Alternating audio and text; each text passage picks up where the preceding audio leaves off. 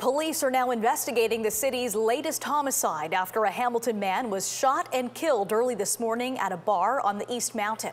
Sean Cowan has more from the scene. It was around 2:30 this morning when a 26-year-old man was shot multiple times inside this bar and lounge right here at this shopping plaza. Police say the 26-year-old was taken to the hospital, but he did die.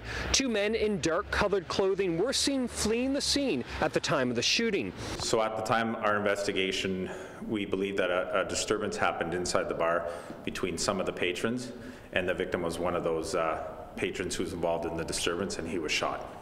Anybody else injured? No, there was not. Nobody else was shot. It was just the victim.